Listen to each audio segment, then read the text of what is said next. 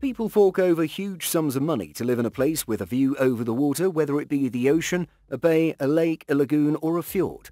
There is something inherently magical about waking up to the sun glittering over the sea or watching as thick mist rolls in over a lake. But what if you're gazing out at the water, feeling all kinds of peace, just to see a shadowy figure staring back at you? Or you hear someone humming a long-forgotten tune while you're strolling along the shore, and you find yourself face to face with a red-eyed mermaid ready to stick sharp claws into your flesh. Water mythology has been around for a very long time and centers around a slew of scary characters and fabled objects. On this list are just a few of these. Burning ship of the Northumberland Strait. If you're not familiar with Canadian topography, Prince Edward Island, New Brunswick and Nova Scotia aren't places you would likely recognize, unless you've read L.M. Montgomery's acclaimed Anne of Green Gables, that is. However, the Northumberland Strait, located between PEI, New Brunswick and Nova Scotia, has put Canada on the paranormal map as opposed to the literary one. In 1900, a group of sailors from Charlottetown spotted a ship sailing toward the shore. As the ship drew near, the sailors saw her masts crawling with crew members trying to escape an inferno on the deck. The sailors sprang into action, jumping into a rowboat and oaring toward the burning ship.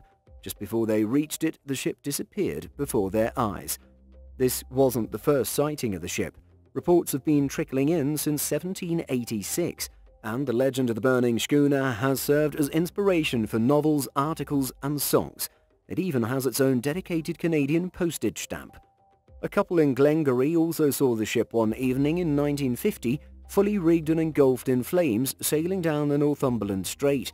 Unlike most urban legends, there is no backstory to this phenomenon.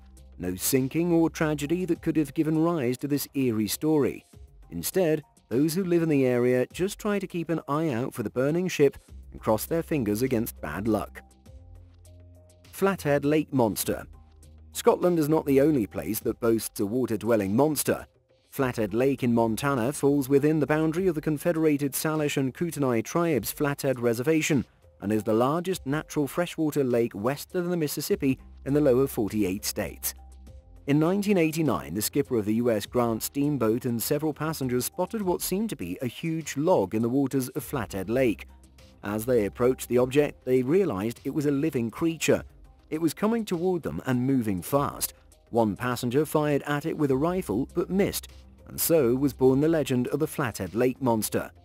Those who have encountered the monster describe it as a massive eel-shaped creature of up to 40 feet or 12.2 meters. Some say it looks like a giant sturgeon with a head like a bowling ball.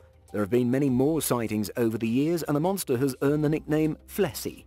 In a strange turn of events, a 3-year-old boy who couldn't swim was found soaking wet at the end of a dock at the lake in 2017.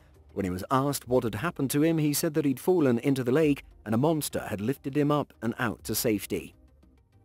Miniwashitu. In 1921, curator Melvin Randolph Gilmore wrote about a creature named Miniwashitu. This mysterious being was allegedly seen in the Missouri River, glowing like fire and producing an unearthly sound. Soon people began believing that those who saw the beast in the daytime would become inflicted with insanity and unexplained physical pain. The monster is said to have red hair and one eye in the middle of its forehead, with a horn protruding above it. Its backbone looks like a giant saw. Even in modern times, Missouri locals still tell the story of the Miniwashitu. It's believed that the monster still lurks in the river and moves upstream during springtime. Sometimes it moves around in winter, breaking ice that has formed over the water. Ashrays. There is more to Scotland than just unicorns and the Loch Ness Monster.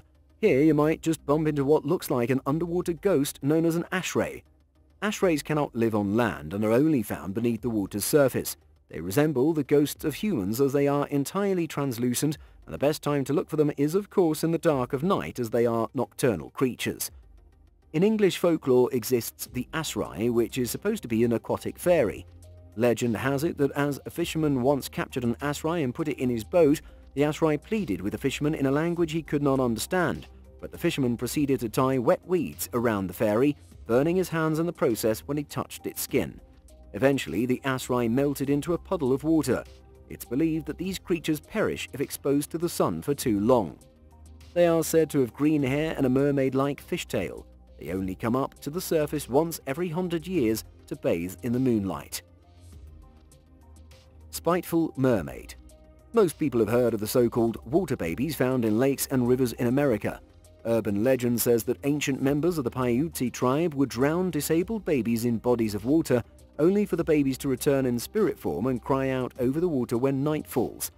Pyramid Lake in Nevada is not only one of the locations where the wail of water babies has been heard, but it's also where a broken-hearted mermaid is believed to have spoken a curse after her marriage to a Paiute tribe member was frowned upon. She was banished from the land and in turn vowed revenge should any tribe members go anywhere near the lake. To this day, many Paiute members still believe that any bad luck suffered by the tribe can be attributed to the mermaid's curse. Perhaps the scariest part of Pyramid Lake is that it is the last remnant of the ancient lake Lahontan, and it was also the deepest part. This means that no one really knows what lies in the sediments far below. Ship of Death. In 1862, Leon Webber watched as a veil of mist enveloped the Platte River in Wyoming. He moved closer to the river's edge and, out of curiosity, tossed a small stone at the mist. It instantly transformed into a ship covered in frost. Webber could only stare as several sailors on board, who were also covered in frost, closed ranks around an object lying on the deck. When they scattered, Webber saw that the object was the body of a young woman. Then, with a shock, he realized he was looking at his own fiancée. Trying to push the experience from his mind, Webber returned home a month later only to find that his fiancée had died on the very same day he'd seen the vision of her corpse. Since then, the aptly nicknamed Ship of Death has been sighted every 25 years. Creepily, all the sightings are reported to have taken place in the middle of the day, when temperatures usually soar, which makes it somewhat more difficult to explain away the thick rolling mist and the shadows some witnesses have seen form over the water. Hafgufur. An Icelandic legend has it that a ginormous sea monster named Hafgufur once existed in the Greenland Sea. The monster was said to be a massive fish whose top part resembled an island. Sightings of Hafgufur were rare, but a sailor once witnessed her belch and expel a huge amount of food which attracted thousands of fish. The fish crowded into Hafgufur's mouth and she swallowed them all in one go. It is believed that Hafgufur was the mother of all sea monsters and ate anything she could catch, including ships, humans and whales. Because she resembled an island, many sailors would mistake her nose and head, which she raised above the surface at low tide, for rocks.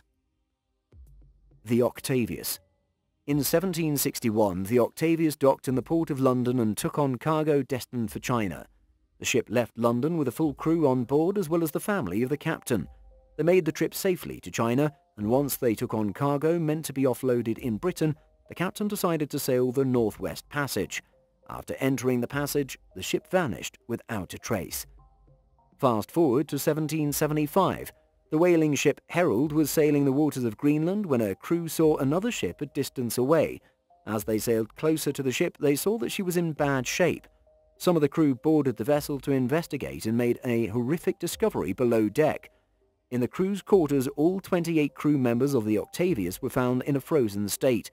The captain was seated at his desk, frozen to his seat. Behind him were his wife and son, both frozen. The Herald crew members were shocked and terrified. They grabbed the ship's log and fled. In their haste, the book's middle pages loosened and were lost. What remained of the writing in the logbook told the story of the ship becoming stuck in the Arctic ice near Barrow, Alaska. Fearing that the Octavius was cursed, the crew of the Herald simply let it drift off. It was never seen again and might still be floating in the open water somewhere, its unlucky passengers still on board. The Celtic Merrow. Ireland is steeped in folklore. Here you will hear tales of wailing banshees, mischievous leprechauns and creepy fairies. It's also the place you'll find the Celtic Merrow, who used to live in the Celtic seas, according to legend. A merrow is a mermaid with a magical cap that enables her to travel between the sea and the shore. When the merrow combed her soft hair, sailors and fishermen were entranced. The comb used was of the magical variety and a symbol of feminine power. The merrow is said to be either male or female, with the difference being that the women were exceptionally beautiful, but the men were hideously ugly.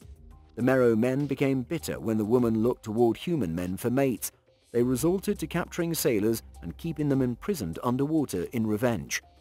Should a male human wish to keep one of the merrow women with him on land, he would need to take away her magical cap before she could enchant him by singing. Possessing her cap meant the man would eventually be able to persuade her to marry him as well. However, the couple's wedded bliss would be short-lived, as the Merrow woman would search until she found her cap and then drag her husband underneath the waves with her. Loreley. On the echoing rock Loreley on the southern bank of the River Rhine, you might just spot Loreley. German lore tells the story of a woman who had been betrayed by her lover. Her heart shattered, she drowned herself in the river and was reincarnated into a siren. The murmuring echo that emanates from Loreley is said to be Loreley's song, calling men onto the rocks and their subsequent doom. Heinrich Heine wrote a poem called Die Loreley in 1824, which has since been set to music by several composers. The comb she holds is golden, she sings a song as well, whose melody binds an enthralling and overpowering spell. In his little boat, the boatman is seized with a savage woe. He'd rather look up at the mountain than down at the rocks below.